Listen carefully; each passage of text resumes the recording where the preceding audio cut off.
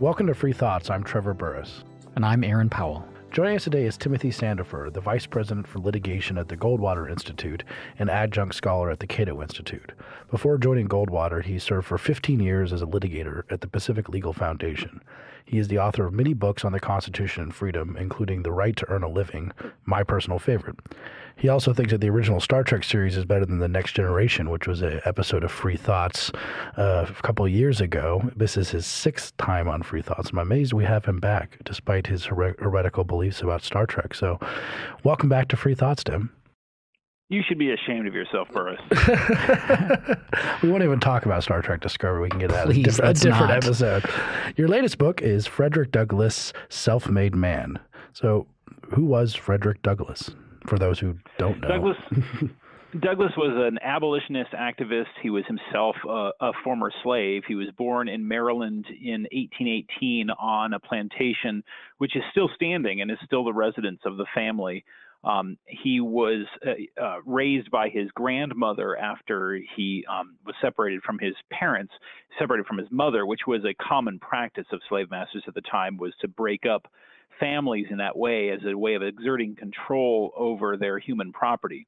And then he was sent as a young boy to live in Baltimore, where he tried to learn to read. And when his master discovered that he was doing that, he flew into a rage, and he said that literacy would unfit him as a slave. And Douglass took this as proof that literacy was the key to freedom, and basically found ways to trick or bribe neighborhood children into teaching him to read. And from there, he began reading newspapers and books and discovered the ideas of freedom, and was able, when he was 20 years old, to escape from slavery on the Underground Railroad. He dressed like a sailor and took a fake sailor's passport that had been smuggled to him on the Underground Railroad to escape north. Eventually got to New York, and from there moved to Massachusetts, joined the abolitionist movement, and became a world-renowned speaker and author against slavery. Spent the rest of his life advocating for civil rights and equal treatment. Ended up being appointed ambassador to Haiti, and died a world-renowned intellectual and author. In the book, when you're talking about his early life, you make an interesting point about the way that slaveholders depended upon destroying the family to kind of reinforce the institutions. Could you tell us about that?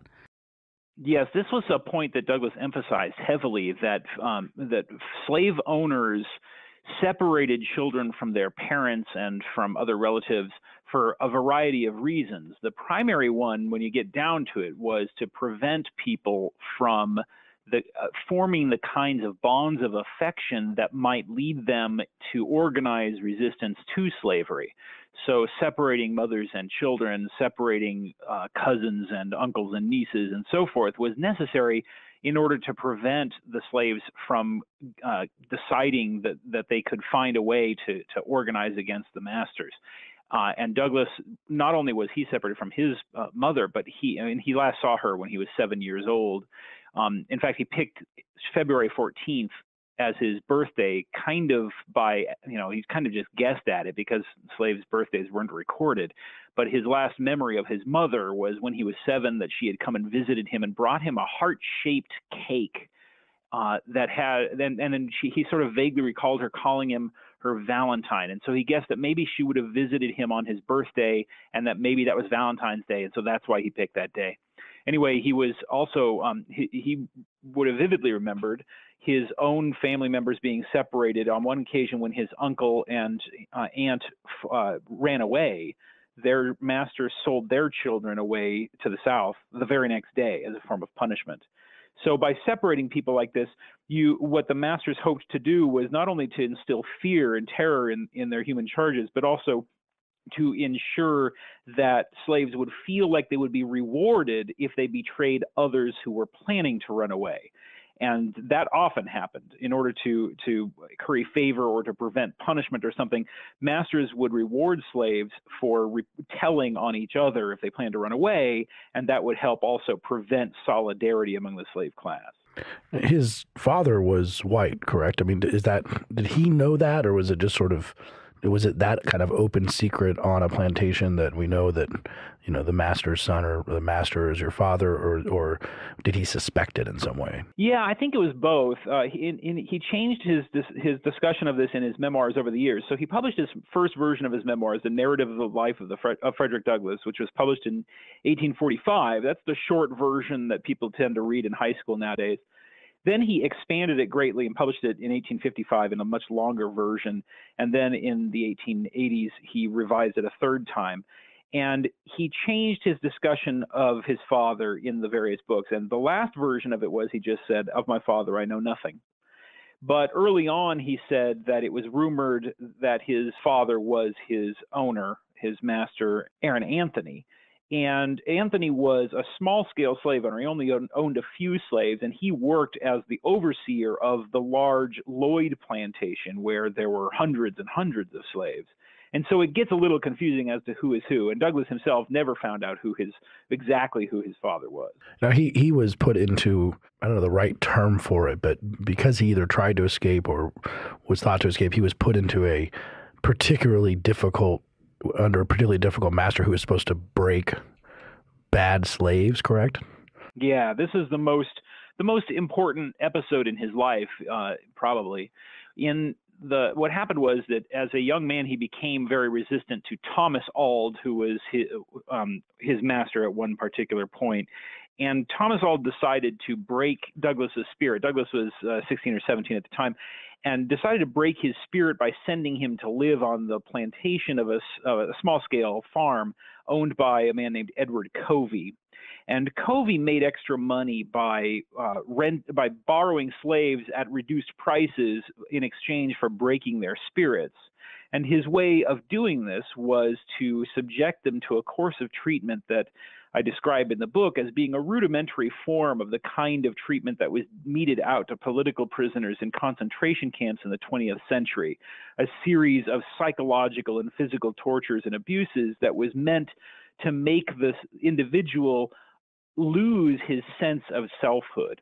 And that meant not only physical torture, being beaten at least once a week for the first 6 months of his time there, but psychological manipulation by being spied on constantly. Covey would sneak up on his workers and surprise them, either by just attacking them out of nowhere or by criticizing or something that they're working on, or he would assign them tasks they could not possibly do and then punish them for failing, and these sorts of things. These behaviors were meant to induce in the slave a sense of paranoia that they were always being watched, and a sense of complete lack of self-control, that every behavior in their lives, they had to have instilled in their minds the idea that somebody could be watching and that they could be punished for any kind of bad behavior. And not just bad behavior. Douglass explains that masters would even punish slaves for behaving too well, for answering too intelligently, for coming up with new ways to do things that might be more efficient. Slaves would be punished for that because it showed that they were getting, too big for their britches or something. Because the point of this process of psychological intimidation wasn't just to render the slave into a tool, which was, of course, a major part of it, but it was also to create that sense of subordination. And Douglass himself fell into this. He says in his memoirs, he says Covey's torture worked, and he found himself incapable of thinking about the future, of dreaming about freedom, or of anything other than the surviving that day. And finally, on one occasion, the treatment became so bad that he begged Thomas Auld, his master, to intercede and protect him, and Auld refused. And so Douglass, when he went back to Covey's farm, he expected to be attacked. Covey did attack him, and Douglass turned around and grabbed Covey by the throat and held him, he says, so hard that the blood ran down his fingernails. And they began to fight, and they fought for about 2 hours. I wondered about that when I read it. Like, what does fighting for 2 hours look like? Okay, yeah. So now this is an interesting part in the memoir because it's unclear what exactly happened. He says that he acted solely in self-defense, but that's pretty dubious to begin with. Secondly, he says that Covey called over some farmhands to help him subdue Douglass, and the farmhands refused to help. One other slave said, "I came here to work, not to help you whip Fred."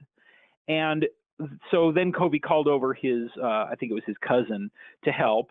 And Douglass says in his memoirs that he punched the cousin in the stomach so hard he just stumbled away running. So we know it wasn't entirely in self-defense.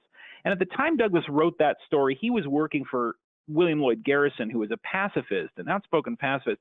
And it may be that Douglass sort of, moderated his description of what actually happened for that reason.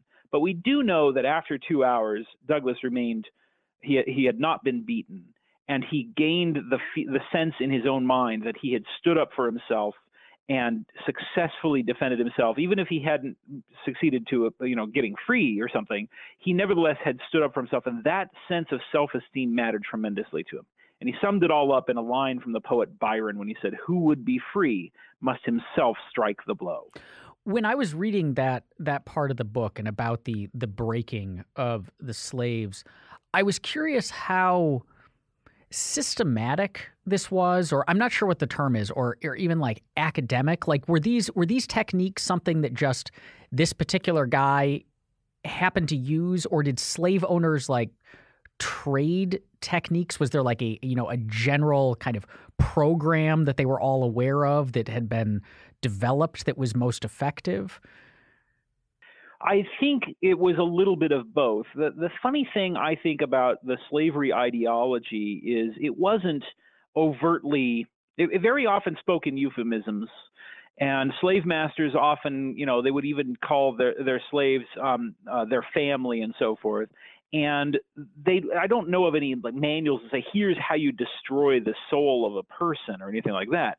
But the techniques have to have been handed down from one to another. And there grew this sort of general attitude of here's how slaves ought to be treated. And racial lines hardened so that, it was generally understood that this is how you're supposed to behave and that sort of thing. I think it's more that rather than a consciously designed system that said, here's how you make a slave into a servant. But Trevor, you brought this to my attention some years ago about a medical diagnosis of slavery, of freedom mania.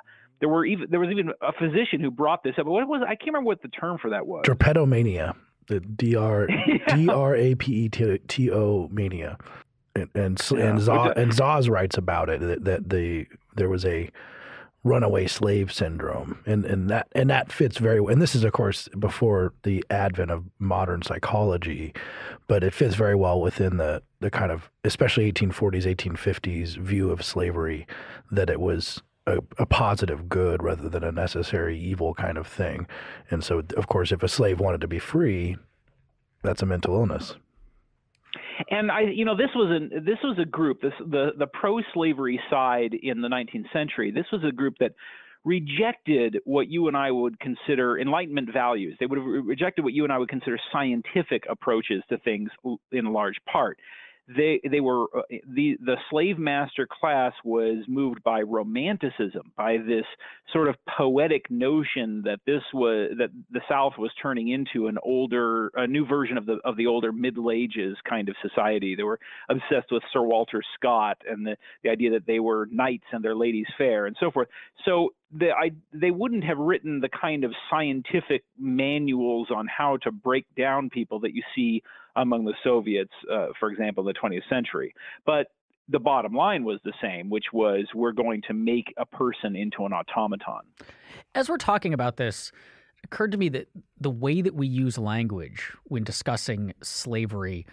So, Tim, you have in talks that you've given in books you've written, you've talked about the kind of meaning of the term law. And so I think, correct me if I'm wrong about this, because it's been a while since I heard you talk about it, but when you're talking about, say, the due process of law and the Constitution, that one of your arguments is that if things, violate certain principles, then they're not, it's wrong to even refer to them as law in the first place.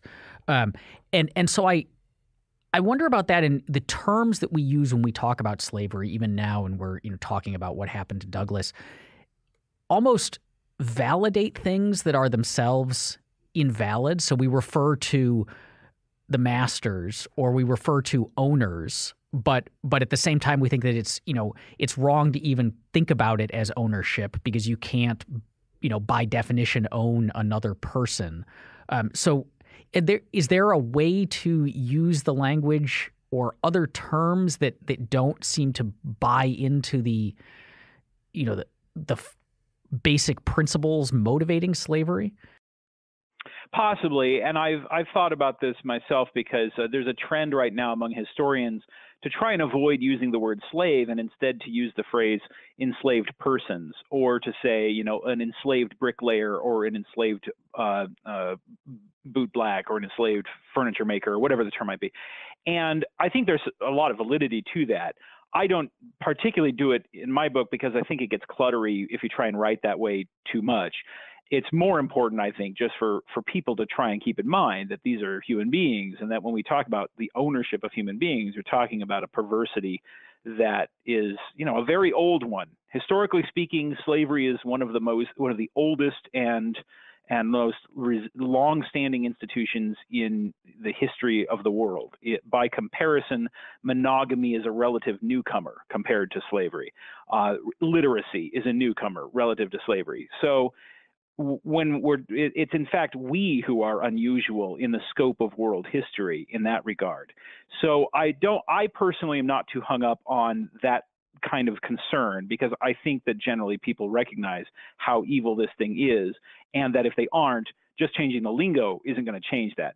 But I think it's a well-intentioned effort to try and say, when we talk about masters, we're talking about people who perpetuated their oppression over other people through a combination of physical violence and psychological manipulation that was backed up by the full control, the full faith and credit of the United States government for many decades, and by the full power of the military. And just describing the facts should be sufficient to make that case. By the time that Douglass escapes, which is how long after he had that encounter with the fight with the slave breaker? It wasn't that long after that he escaped. He made an attempt only about a year later, but was foiled in that attempt. And that's one of the fateful moments of his life. He and a half dozen other slaves planned an escape and were betrayed at the last minute, and they were arrested and taken to jail.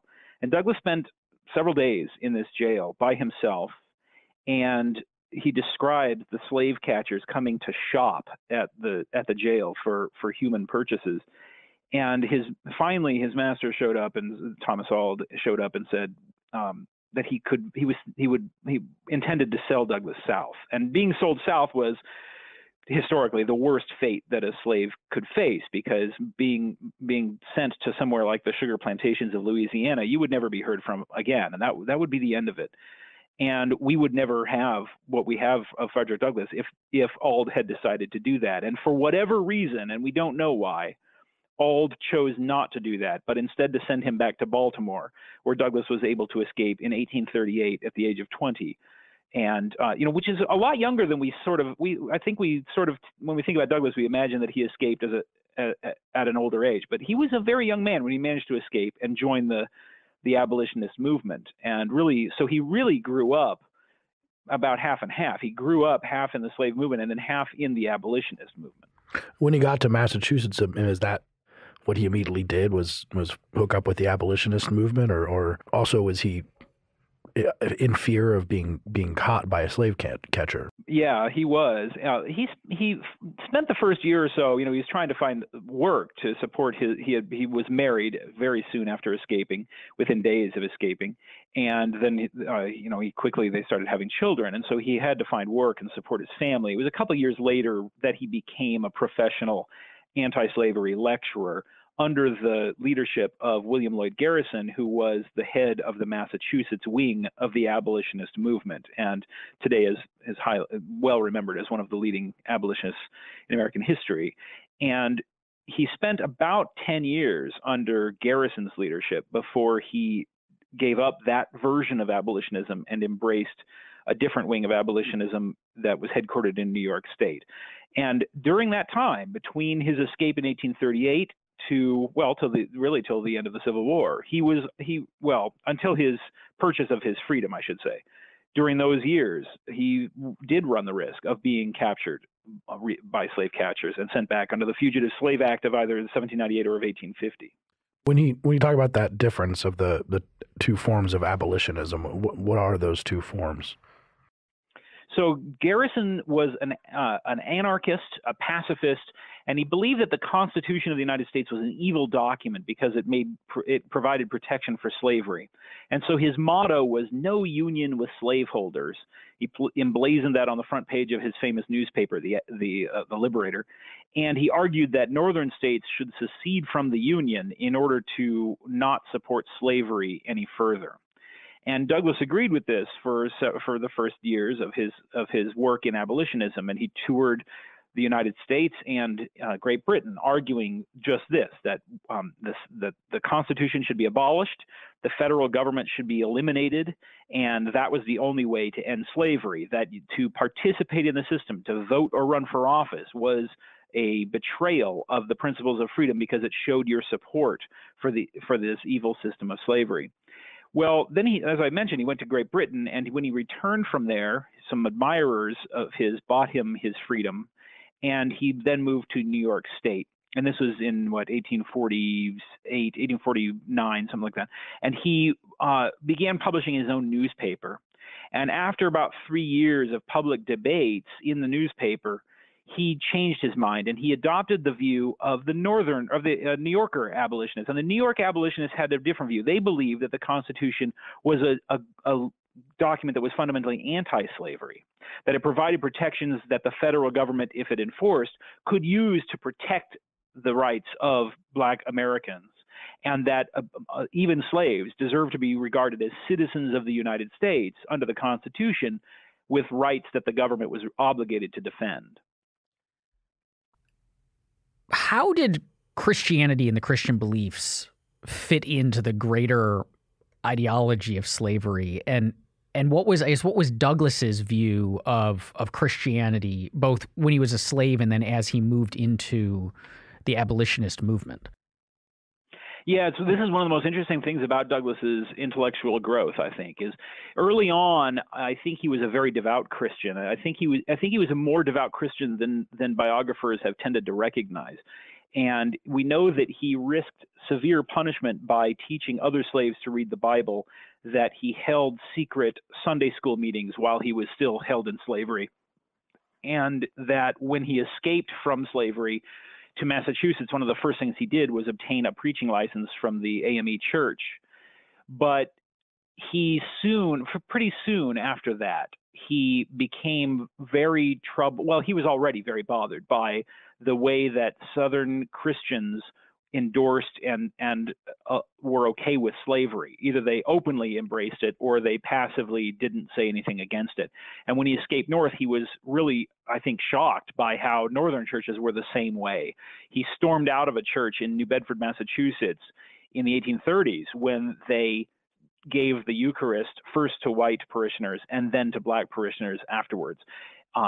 Racial segregation had no place in the church, he thought, and he was horrified that northern Christians who would have refused to allow a thief or a pickpocket to come to church with them on Sunday were perfectly fine with sitting next to a slave owner on Sunday and saying nothing against it. And the churches of the United States he regarded as rotted completely with hypocrisy as a result. And some of the rhetoric he uses to denounce the churches of his day is remarkably heated, especially in the 1855 version of his memoir called My Bondage and My Freedom. He openly denounces American Christianity as fundamentally hypocritical. And then, of course, it was only after that, really, that the churches started to have a real problem with slavery. The Methodist Church split into northern and southern wings over this issue. And Douglass moderated his anti-church rhetoric in some of his later writings. But we do know that he, at the end of his life, he really was not a Christian. He was not a believer in supernaturalism. He believed in a sort of broad humanist ethic that was not backed up by a conscious supernatural entity, so far as we can tell from his writings. I mean, he never wrote a manifesto on these issues or anything. I personally suspect that while he was in Europe, he went to Great Britain on 2 occasions. I suspect that while he was in England, he met with free thinkers and that they had a great deal of influence on his thinking on religious subjects. But the way that Christianity endorsed slavery was very simple, because they would point to passages in the Bible that said things like, slaves, you should obey your masters. And then there was the mark of Ham, which readers at the time interpreted as meaning that black people had been marked out by God to be servants and so forth. And as Mark Twain wrote in his memoirs, that when he was growing up, he had this preached to him, and that if anybody doubted it, the preacher would be happy to open up the Bible and point out the passages to him, and it hardly even crossed a lot of people's minds to doubt that was the correct interpretation. Lead up to the war, I thought one of the facts that I didn't really know is that he had some interactions with John Brown of Harper's Ferry fame, who was also running around, I guess, in the abolitionist circles where they all knew each other. But what were his interactions with John Brown? Douglass admired John Brown, I think, inordinately. He went to his grave thinking John Brown was one of the greatest heroes in the history of the United States. He knew Brown from pretty early on. When he moved to New York, both he and Brown were associates of a very wealthy New York philanthropist and abolitionist named Gerrit Smith. And Smith gave land to John Brown to live on, to farm with his large family. And he also subsidized Douglass's newspaper. And Brown and Douglass and Smith would meet at various times. And Smith came to Douglass's house on repeated occasions.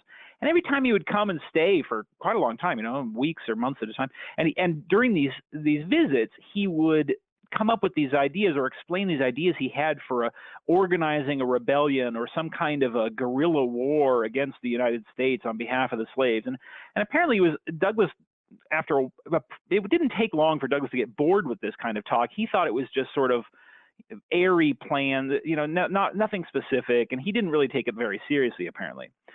Brown did befriend Douglass's children, especially his youngest daughter, Annie, who was less than 10 years old at the time. And he would sit there and explain to the kids how his plan would work and this sort of thing. Then one day, Brown sent a message to Douglass and asked him to meet him at a rock quarry in Pennsylvania. And Douglass went down to this meeting in the middle of the night, and Brown said, here's my plan to raid Harper's Ferry. I want you to come with me. And Douglass refused. He said he thought it was a suicide mission. But a friend of his who had come along named Shields Green said, I think I'll go with John Brown, and was in fact killed during the raid. So Douglass was very closely related to Brown, had given him money, had published in his newspaper praise of John Brown, had even attended secret meetings and brought along people who did participate in the John Brown raid. So Douglass faced a real risk of apprehension, arrest, trial, and execution after the John Brown attack on Harper's Ferry. So he fled the country. He went to Britain, and he had intended to stay there for quite a while. But his youngest daughter, Annie, died rather suddenly. Nobody knows why, but the family believed it had been hastened by her depression over Brown's execution. And so Douglass quickly came back to the United States. And fortunately for him, by that time, the congressional inquiry into the John Brown raid had been largely dropped because the war was coming on so quickly that nobody cared about John Brown anymore. But Douglass spent the rest of his life in his speeches praising John Brown and defending him as one of the greatest of all Americans. Can you tell us about his interactions with Lincoln? Because I thought those were super interesting, and just kind of the level of respect that Lincoln paid him at a time when that was not common. Yeah, that's definitely true. No, so Douglass was by far more famous than Abraham Lincoln during the 1858 senatorial campaign that brought Lincoln to fame. Frederick Douglass was far better known than this nobody congressman from Illinois. He met Lincoln on 3 occasions. The first one was on a time when Douglass went to Washington to meet with a senator, and this is the 1860s. The senator said, "Well, why don't we go over to the White House, see if we can meet with the president?" And they didn't have an appointment or anything, but they went over there and sent in their card. And while they were waiting, the story goes, a man came up to Lincoln and, as a sort of snide racist joke, looked at him and said, "Are you the president?" And Douglass responded, "I am Frederick Douglass," which is one of my favorite Douglass stories. That's the quintessential Douglass. All he said was the plain truth, and that was enough. Anyway, he went in to meet with Lincoln to discuss enlistment of black soldiers, the equal pay of black soldiers, and if the Confederate forces captured black POWs and killed them, which is what they were doing. They treated them as if they were runaway slaves instead of according them respect due to captured enemy soldiers. Douglass wanted retaliation immediately on white Confederates. He wanted tit for tat. And Lincoln met with him at some length and explained why he didn't think he could do those things.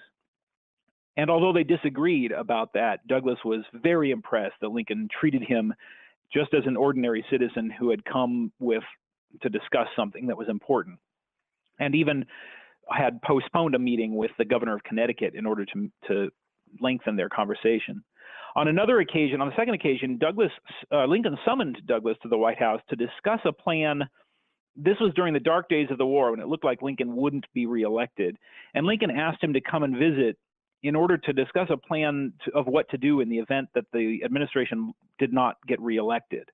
Lincoln was afraid that if McClellan won the presidency, that he would allow the South to secede. And if that happened, any slaves that had not managed to make it behind the Union lines would be doomed forever to slavery. The Emancipation Proclamation prohibited the Union soldiers from returning slaves that escaped behind Union lines, and Lincoln wanted to make sure that didn't change. So he had a plan that Douglass described as something like John Brown's plan for sending spies south to kind of encourage the slaves to rise up and to go north and get behind the Union lines.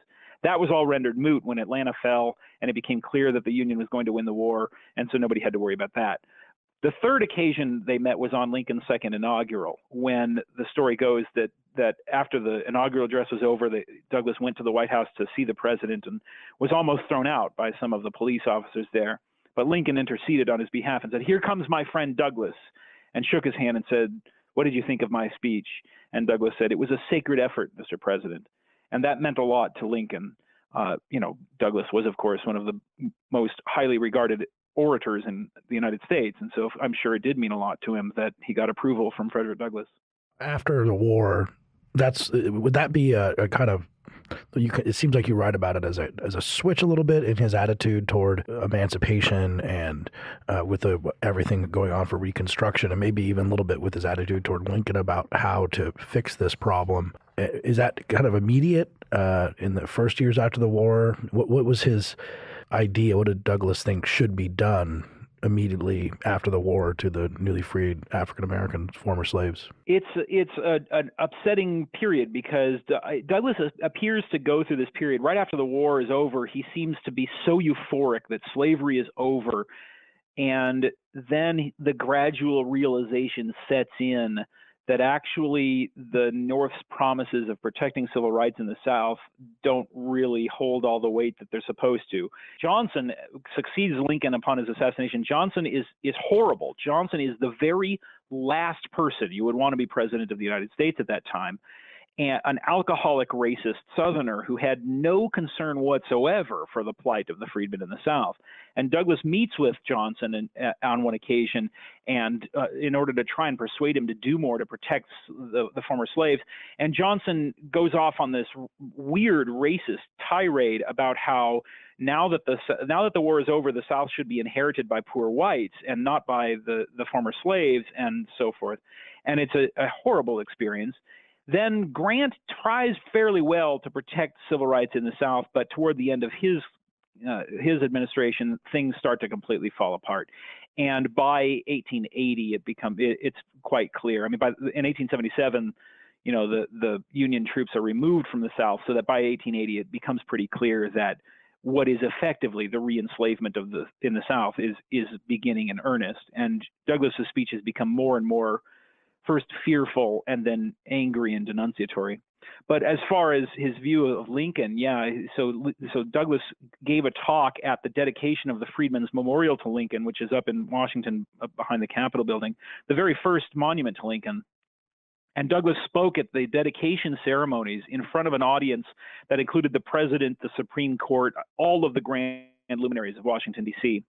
And it's a fascinating speech because you would think that at an event like that, you would just praise Lincoln to the skies, and Douglass does not. Douglass says in this speech that Lincoln was emphatically the white man's president and shared all of the weaknesses of white racists in their attitudes towards Black Americans. But he balances that criticism with an appreciation of Lincoln's statesmanship, of his willingness to take the necessary steps to secure union and to free the slaves. But it's definitely not unlimited praise on Douglas's part. And I think Douglas never really reconciled himself to Lincoln in that way. He wanted Lincoln to be a bold leader for freedom, and Lincoln was always a crafty, careful politician who took the steps he could take without, in his estimation, going too far. And in this speech, Douglas also warns about the rising tide of what we now call the lost cause school of the Civil War, or what we now call the alt-right. Monuments being put up to the Confederates, praise of the Confederate armies, this idea of, well, let bygones be bygones and not talk too much about slavery and that sort of thing, was already starting in the late 1870s.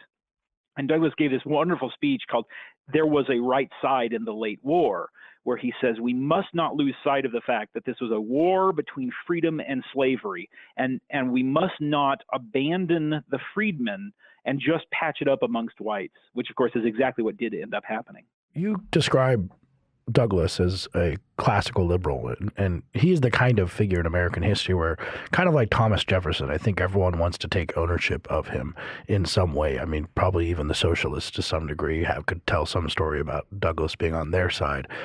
Why do you think he was a classical liberal? So Douglas believed in free markets, in private property rights, in the right to possess firearms. That was a very important part of his creed. He believed in the code of self-reliant individualism that is largely associated with, the rugged frontier individualist pioneer atmosphere of the late 19th century that is generally associated with classical liberalism. And he always ascribed his views, he paralleled them with the views of the founding fathers with regard to individual liberty. He also rejected the popular ideas of the time that were opposed to individual liberty, particularly socialism. His first biographer, a man named Frederick Holland, who wrote his book while under Douglas's observation and with Douglas's help, and that Douglas himself praised. In this book, Holland describes Douglas's views about socialism, and it's a fascinating passage in this book. He says, socialism won't ever work. This is being written in the 1880s. He says, socialism will never work because there are only two reasons people will ever work. They'll work for private profit, or they'll work to escape punishment. And socialism eliminates the first thing. So if you ever had a country that actually adopted socialism, you would have so much punishment going on, he says, that socialism would resemble all the evils of Negro slavery. Wow. It's pretty prescient. And sure enough, that's exactly what did end up happening. So I think it's perfectly fair to say that Douglas was a classical liberal or libertarian and not a conservative. I think it's important. Today's conservatives are a little bit different, but remember that Douglas, toward the end of his life, crossed the color line and married a white woman in violation of what was law in most states at the time and shocking the sensibilities of a great many Americans. And he believed in a radical idea of not just that, but feminism also. He was a very outspoken feminist. He literally died. He argued for freedom of women's liberation to the very day he died, within hours of having spoken in defense of female suffrage. So he was by no means a conservative. He was an individualist first and foremost. So this part of the book and this argument that you make in the book has caused something of a controversy.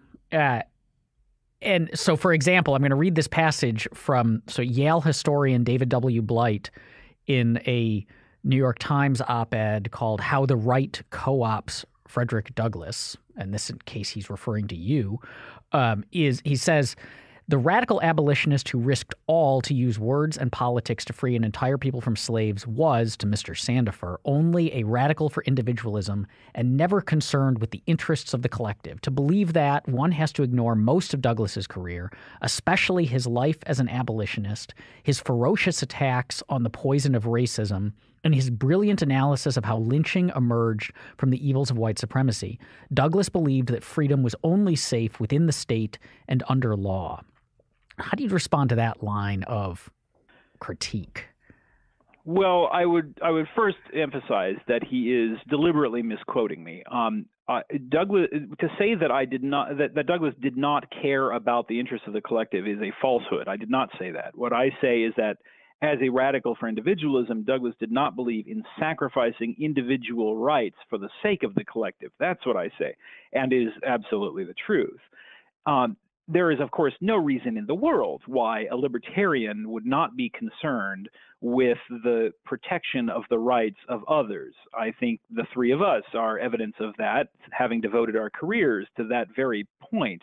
We believe in freedom, and we are fortunate enough to have sufficient freedom to work for the freedom of others, and precisely because we're so committed to principle.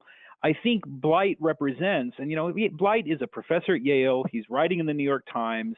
One should not be surprised that he finds himself on the opposite side from Frederick Douglass on questions about individualism and limited government.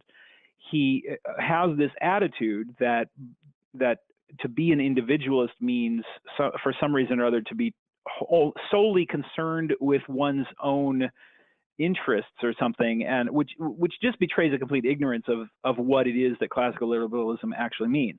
But I think it is worth pointing out that the historiography of the 19th century in the United States has been overwhelmingly controlled and worked on by historians of what I would call the far left, and particularly Frederick Douglass, I'm sorry to say. Douglass's writings were never published in a collected form until 1950, when it was published in a 5-volume set by Philip Foner, who was a socialist, and was published by International Press, which was a front organization for the KGB. So the left sunk its claws into Douglass early on in the historiography of this era, and they did great work. I mean, it's worth emphasizing. Foner did a lot of important work in rescuing Douglass from historical oblivion, where he had been left in the early 20th century. His son Eric Foner is today the most prominent scholar of the Reconstruction era, and Foner argues that during the period after the war, the ideology of laissez-faire capitalism was basically constructed on the foundations that had been left to them by the abolitionists. And the reason he makes that argument is because it would devastate the left's interpretation of American history to acknowledge the fact that anti-slavery was in fact fully in line with the views of America's founding fathers, and that laissez-faire capitalism flows from those principles as well. How does Douglass fit in then with the subsequent leaders of the movement for Black civil rights? So immediately Booker T. Washington and W.E.B. Du Bois, but then also, say, Martin Luther King and Malcolm X. Douglass stands above them like a blimp at the Super Bowl. So Douglass, in one sense, you might say that Douglass was fortunate to die when he did, because he died in 1895 as American race relations were approaching their lowest point, when the North so simply stopped caring about civil rights in the South. And in fact, 1 year before Booker T. Washington gave his infamous Atlanta speech, where he said that he appeared to accommodate segregation and said that Black and white Americans could live as separate as the fingers on some things, but as connected as the hand on other things, which struck most people as a concession to segregation. And so Douglass was not confronted with the debate between Washington and Du Bois. He didn't have to take sides in that dispute. And of course, he also died a couple of years before, Plessy versus Ferguson. So what happened in the years that followed was that Washington basically took on the mantle of Douglass, was seen as his successor. Washington even published one of the earliest biographies of Douglass, and he was seen as the leader of the Black race in the United States for many years. It was only a couple of years after that Du Bois began challenging him, and the difference lay in their approach to civil rights. Washington emphasized that industrial education, building up a Black working class that could afford a leadership class to challenge segregation going forward. And Du Bois argued that it should be the reverse, that there should be a Black leadership class who insisted on equal rights, and that would trickle down to the average person in the street. And that dispute is one of the great unresolved dilemmas of American history. It's one of the most fascinating political debates of the 20th century. And you read Washington and you're persuaded entirely by him, and then you turn and read Du Bois and he changes your mind and you go back to it. It's impossible to really answer that question. And then going forward from there, Douglass, with regard to 20th century leaders, Douglass would have, I think, embraced King's rhetoric and his insistent demand for equality and his insistence on the immorality of racial segregation. But he would certainly have rejected King's anti-violent view. Douglass was not a believer in pacifism or nonviolence by any stretch. And so in that respect, Douglass more reflects more resembles Malcolm X. He was much more a believer in the individual standing up for his own self-defense. Now, I think it's important in this conversation as we come to a close that we talk about Frederick Douglass as libertarians and fitting into the libertarian world, but also the strange relationship some libertarians have toward the Civil War. What should libertarians think about the Civil War and learn maybe from people like Frederick Douglass? Yeah, well, I think there's a fascinating and important parallel here, because I think what you see within the libertarian community today is there's a strong strand within the libertarian community that is more like William Lloyd Garrison, and that thinks that political involvement and political engagement is bad because it lends credibility to what they view as an evil regulatory welfare state system that violates individual rights, and they oppose participation, even voting in elections, exactly the way Garrison did a century and a half ago. And on the other hand, there's Douglass, who embraced political engagement, and although he recognized that meant you would often have to settle for half a loaf rather than getting everything that justice demands, and he acknowledged that sometimes that meant you were lending credibility to an evil system, but he insisted that nevertheless that was the right approach, and that the Constitution really is a protector of liberty if it were properly enforced. And personally, I take Douglass's side in that dispute. Douglass pointed out not only did he make his legal arguments of why the Constitution was a protection for individual freedom, but he argued that to prioritize one's own moral purity over doing the hard, sometimes dirty work of actually freeing the slaves was a form of arrogance that could not be justified in terms of individual freedom. He said, the motto, Garrison's motto, no union with slaveholders. He said, if I were a pirate and with other pirates I had raided and robbed and plundered, I can't cleanse myself of the sin by jumping into the lifeboat and shouting, no union with pirates. It's my duty to restore the lost treasure. And he said it was Americans' duty to get involved in liberating people from an oppressive state. Now, that dispute between the sort of Douglass wing of libertarianism and the Garrison wing of libertarianism, that I think is in good faith. I think there are good arguments to be made on both of those sides, although I would ally with Douglass's view. There's also a third strand within the broad tent of the libertarian world, which is outright pro-Confederate, that thinks that the South was right in the Civil War, that secession was legal, that Lincoln was a tyrant, all of which are falsehoods. And I think it really behooves us, particularly in today's climate, to make clear that anyone who believes that states have rights that are superior to individual rights, or that the Civil War wasn't really about slavery, a historical factual falsehood, or that Lincoln was not justified in taking the steps necessary to enforce the law and to protect the rights of American citizens held in bondage. Anyone who thinks that really doesn't belong among us. I would recommend anybody who's interested in more on this read my paper on how libertarians ought to think about the Civil War.